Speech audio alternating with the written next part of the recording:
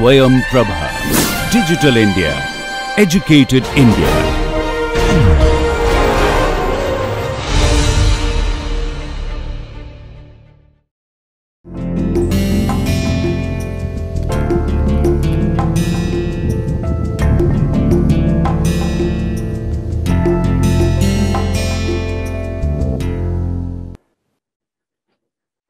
Okay, so now we know how to form precipitates. What are the different steps we have to take to form precipitates, right? One is solution treatment followed by aging, quenching, and then aging, right? And then you are going to form precipitates, right? So during aging, I already mentioned that you heat it to a certain temperature, say T2, and then you leave it there for sufficient amount of time so that beta phase can come out from the matrix, okay? And then that will lead to a strengthening, okay? So now depending upon the time, right? So with respect to time, the characteristics of the precipitate also changes.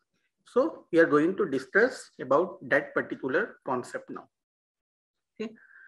So during aging,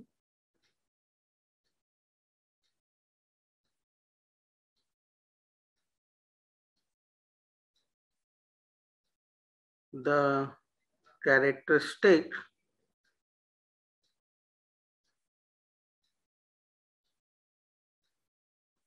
of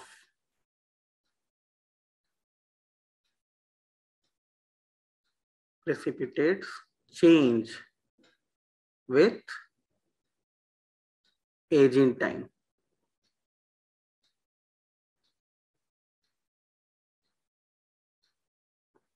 Okay, and to understand this, let us take a classical example of aluminum 4% copper.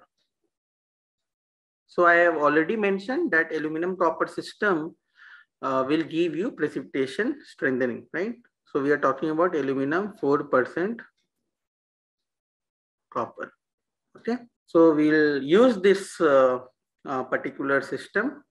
So when we age this aluminum 4% copper alloy, it will go through a sequence of precipitation, and that precipitation sequence will be given by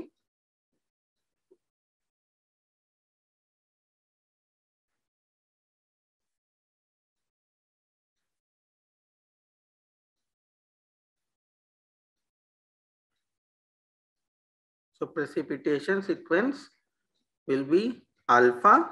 So that is your supersaturated salt solution. So this is like supersaturated salt solution. So let's call it alpha SSH, right? So you are going to heat it to a temperature T2 and then beta will come out, right? But it will come out in aluminum 4% copper. There will be a sequence for precipitation, and that sequence will be, it will start with the formation of something called GP zones. Then it will form theta double dash precipitate, then theta dash, and finally it will come to theta, which is equilibrium precipitate.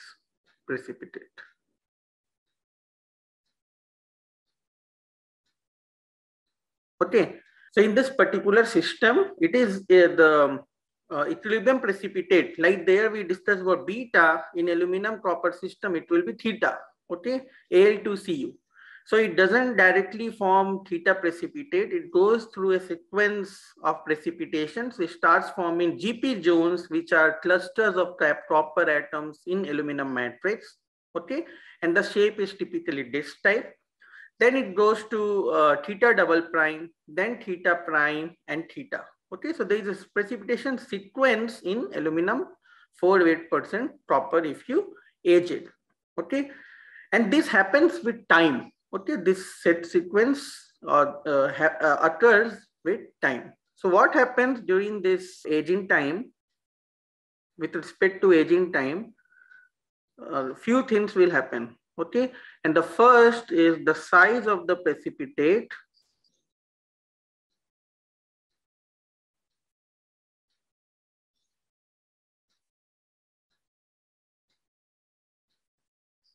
increases.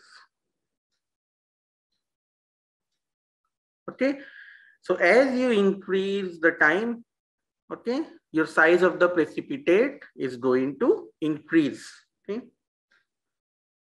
Now the second, since you are increasing the size of the precipitate, your distance between the particles is also going to change, but it first decreases and then increases. Okay, because when you start, you have to the volume fraction is slightly lower, and subsequently the volume fraction is going to be increasing. Okay, so the distance between the particles is going to first decrease, and then with respect to time, it is going to increase.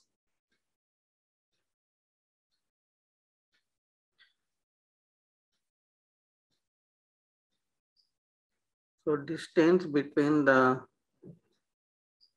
precipitate, it also changes, right? So eventually it is going to increase with respect to time. Okay. And the last one is the interface between precipitate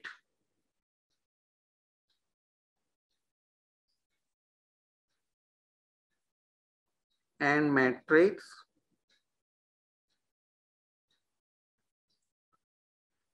will also change.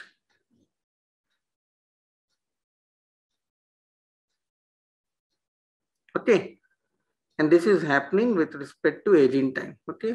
So with aging time, so these are the characteristics of your precipitates that will change with aging time. And what do you mean by interface? Suppose you have a precipitate in the matrix. So I'm talking about this particular interface. Okay. So I'll talk about it. Okay. And why we are talking about it? Again, I'm reiterating, because of these changes, right? The interaction, the nature of interaction with the precipitate of the dislocation is going to change. And that will lead to change in the strength of the material. That's why we are discussing this particular concept. Okay. So here I have shown the precipitates in a aluminum alloy system, and you can see with respect to aging time. So your time is in this direction. Okay. And all these are your TEM images, transmission electron microscopy images. Okay. And if you see the scale bar here, so this is 50 nanometer, this is 0.5, and this is also 0.5, right? So you can clearly see that the precipitates here, so all these small particles, right? All these small particles, these are your precipitates. We have discussed this, right? So the size of the precipitates, that is increasing, and the distance also increasing. So you can see, if I talk about this particular thing, the distance is this much, but here your distance is pretty large, right? So the size of the precipitates increases, as well as distance between the precipitates increases with aging time, and that is what you clearly see here. Okay, so that is one of the changes you are going to observe in the precipitates with aging time. Okay. Now the next is interface, right? So interface.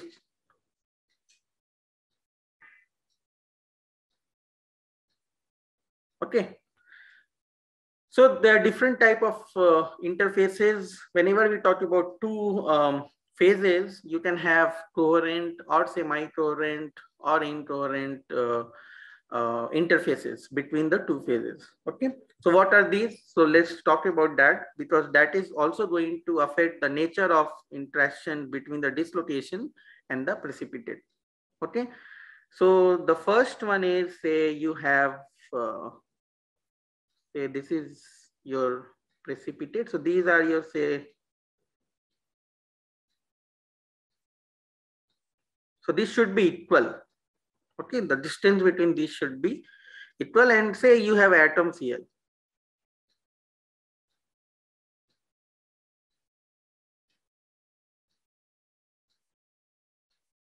Okay, something like this. So all these places I am having atoms. So this is a rough schematic. So there will be slightly, some mistakes, but try to understand the concept here. Okay. So this is your precipitate.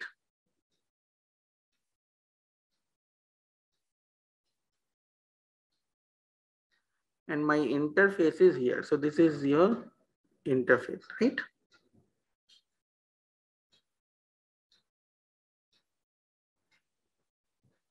Okay. Now we are going to have, okay, so let's change this because this becomes easier. So let me call this as matrix.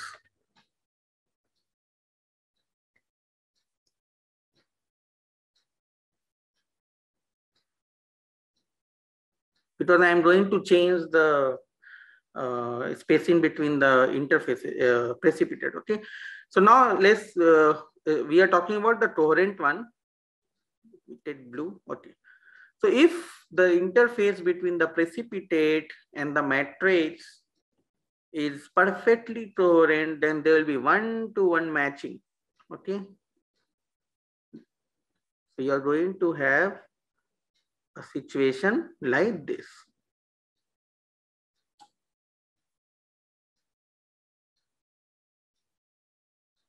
Again, these are rough drawing. Okay.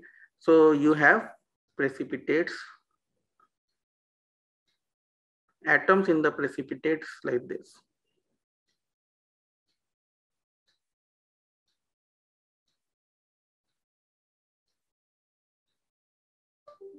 Something like this. So you are going to have 1-to-1 matching here, right? So this is called, if this is the situation, then this is called perfectly coherent condition, right?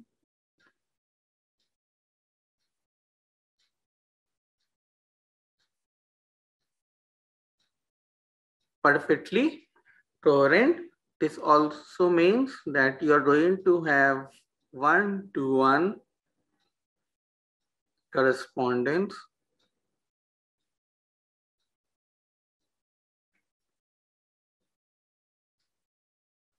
between precipitate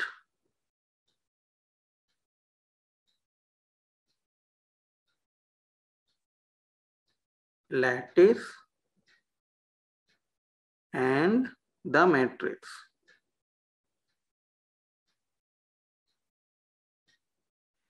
Okay.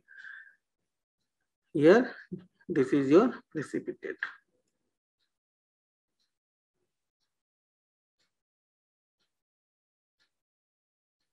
So you are going to have 1-to-1 matching between the precipitate lattice as well as matrix lattice, right? And if this situation is there, this also means there's not going to be any strain because there is 1-to-1 matching, right? So no strain.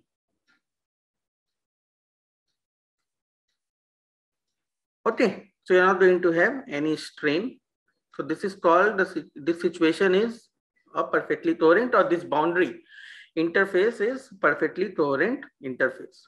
Now, you are not going to find any two elements which are going to have 1-to-1, perfectly 1-to-1 correspondence, right? It is like fingerprints, right? So each element is going to have different lattice parameters, right? So you are not going to have this condition anywhere, okay? So there will be slight difference between the lattice parameters of the precipitate and the matrix, right? At least some difference will be there, right? So the second case will be coherent boundary with some strain, okay? And the situation will be something like this. So you have this interface.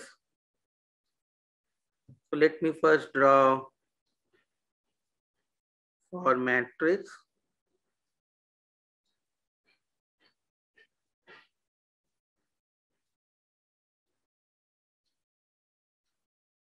Okay. Now let me draw for precipitate, the lattice for precipitate. So it will be something like this.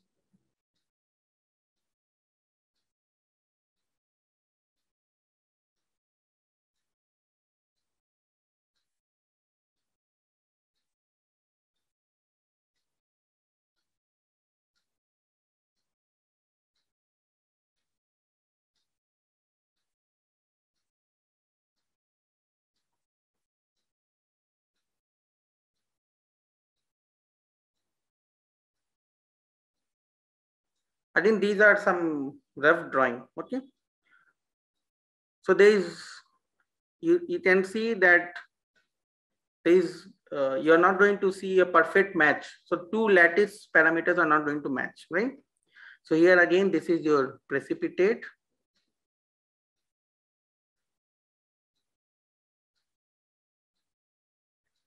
This is your matrix. Okay. Now what is going to happen, since there is a difference between these two precipitates in terms of lattice parameters, right? You're going to have strain associated with it, right? So these two are going to match.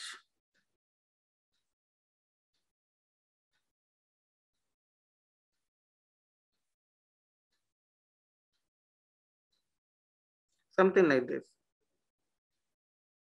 Okay, so now compare with what you see here. There is a perfectly matched condition, right? One-to-one matching. Here also there is one-to-one matching between the top and the bottom lattices. But the problem is, since the lattice spacing is different, right? There's a difference in the lattice spacing. You're going to have some strain here in this particular region at the interface. Correct? So you are going to have one-to-one match. So your surface, your interface is going to be coherent, but there will be some strain associated with it, which you didn't observe in the perfectly coherent case. Okay. So this case is coherent interface with strain. Right? So again, you are going to have one-to-one correspondence. It is not going to be lost. Okay, so you are going to have one-to-one correspondence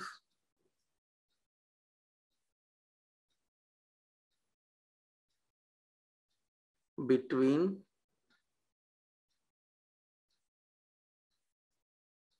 precipitate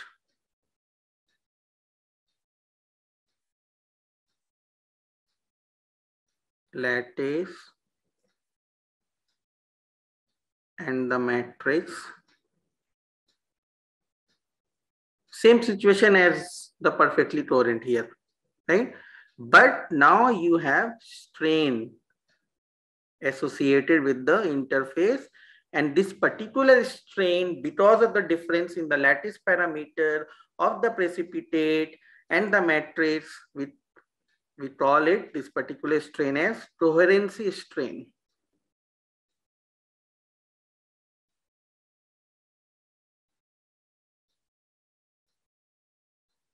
Okay. So you are going to, your interface is going to be coherent, but it will be associated with coherency strain. Okay. Or sometimes it is also called as elastic coherency strain. Okay. So this is also a coherent interface. Now, when the size of the precipitate increases, as we saw just now, okay, with respect to aging time, the interface is also going to change from coherent to semi-coherent, right? So your precipitate size was small and it had some coherency strain. Now, remember, coherency strain is going to depend upon the difference in the lattice parameter of these two phases. So if the difference is larger between the lattice parameters of precipitate and matrix, your coherency strain is going to be larger. Correct? Okay. Now, after certain time, or after say certain size of the precipitates or this alloy system cannot sustain this much of coherency strain. Okay, so there is certain amount of coherency strain which this alloy system can have. Okay, after that the interface cannot maintain coherency because of the higher amount of strain, because remember, strain is also going to be associated with strain energy. Okay, so you cannot have large amount of strain energy. So this interface is going to change to semi-coherent from coherent interface. Okay, so the third what we are going to talk about is semi-coherent interface.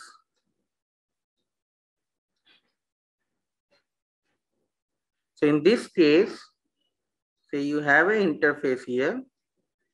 Okay, now let me use the same color. So what is going to happen?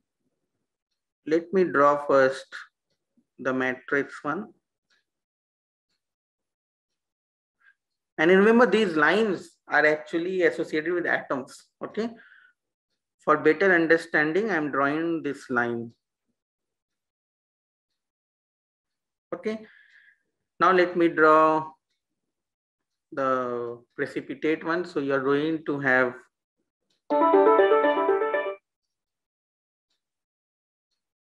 this, okay, and then this, then this is here, and then you're going to have, say, this, something like this, like this, this.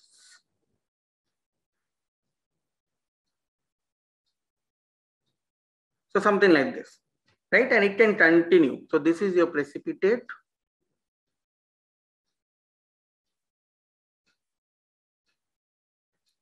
And this is your matrix. Okay. And as usual, this is my interface here. Okay. So now see here, you have 1-to-1 match between these two. You have 1-to-1 match between these two, right? But then this die is missing here. So this plane, there is no match, right? Then you have 1-to-1 match here also, 1-to-1 match here also. Then again you have match here, but again there is a missing one here, missing plane. Then you have 1-to-1 match, and then 1-to-1 match, and it goes like this, right? So what you are doing, you are not able to remember this semi-coherent interface came into picture because of higher coherency strain, right? So now you're going to have here a partial 1-to-1 correspondence between the precipitate lattice and the matrix lattice. And to take up the strain, you're going to form dislocations at the interface. So these two here, what you see, right? These are your dislocations. Isn't it? So these two are half planes, right? So you have these two planes here corresponding to these two. Correct? So you are actually taking up the strain at the interface by forming the dislocations. Okay, so in semi-coherent interface, the first point will be partial 1-to-1 correspondence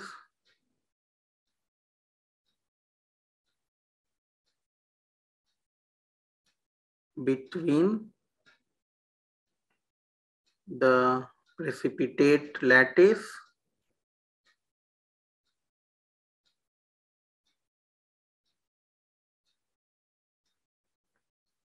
and matrix lattice.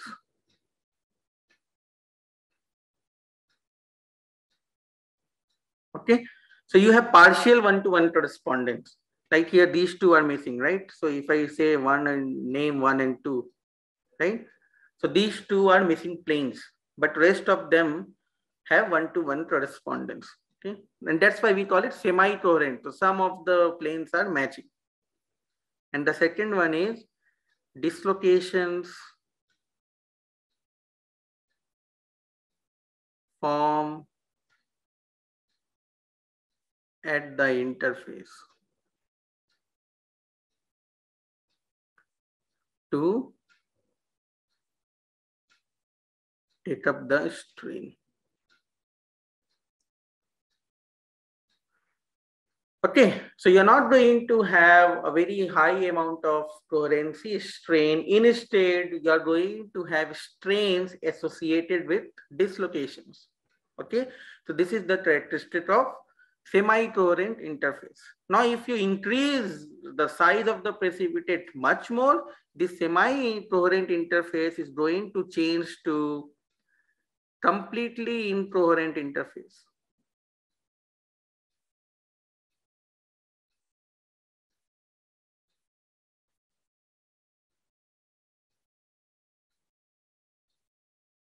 Okay.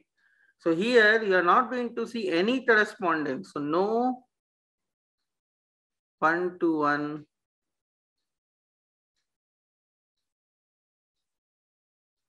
correspondence between the precipitate lattice, okay,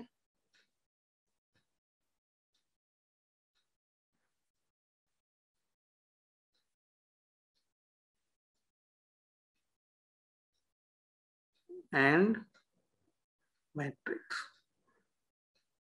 lattice. So you're not going to have any correspondence. So let me draw, say this is your interface here. So you're going to have, say, something like this.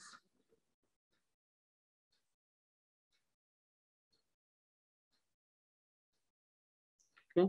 And the second one can be, say,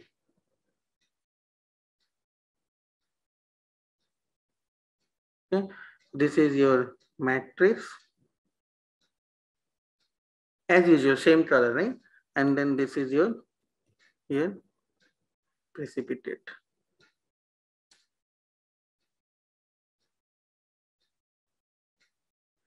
So there is no correspondence, right, between the planes.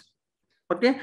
So again, when you form precipitates, right, and you give time. So with respect to aging time, the characteristics of the precipitate changes. And what are those characteristics? Size, distance within the precipitate, second, and the third is the interface between the precipitate and the matrix.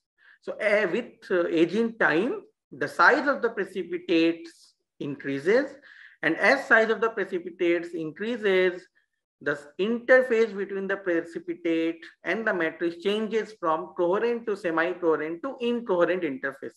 And we are talking about, remember, the example is aluminum 4% copper. There will be other system where this sequence is not there, right? Alpha to GP zones to theta double prime to theta prime to theta. It can directly form theta precipitate or equilibrium precipitate. But we are talking about a special case of, or the classical example of aluminum 4% copper, which you are going to find in most of the books. So it will be also easy to understand for you guys. Okay. So now we have understood the change in characteristics. So now what we are going to do, we are going to try to understand how these changes in the characteristics will affect the interaction between the dislocation and the precipitate. Okay, and thereby you are going to see the changes in the strength of the material also.